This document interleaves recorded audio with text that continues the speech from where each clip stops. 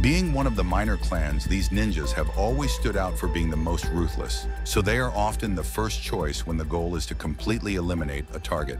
Kurayami ninjas. True to their name, the history of the Kurayami clan is cloaked in shadows. Disbanded after a suspicious affair during the Tokugawa Yashigi, the flame of the clan was kept alive by its survivors for generations. The imperial service in Yu Jing's army fostered the re-emergence of the ninja clans, which gained renown in certain circles of the intelligence agencies and clandestine services. And the members of the Kurayami clan took advantage of this opportunity to rebuild their organization from its ashes. During the uprising, the clan declared its allegiance to the cause of greater independent Japan and fought against the Ujingyu forces.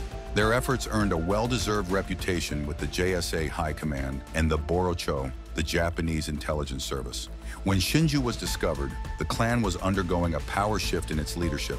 A new, younger, and more ambitious generation has taken control of the organization, and they have set their sights on this new planet, which they see as a hotbed of opportunities.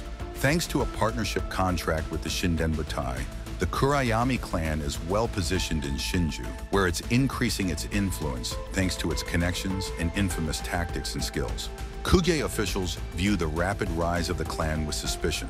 Consequently, the Borocho has been instructed to keep tabs on it. One can never be too careful. After all, who knows what evils might be hiding in the darkness? You have just witnessed a glimpse of Infinity the Game by Corvus Belli. Keep connected.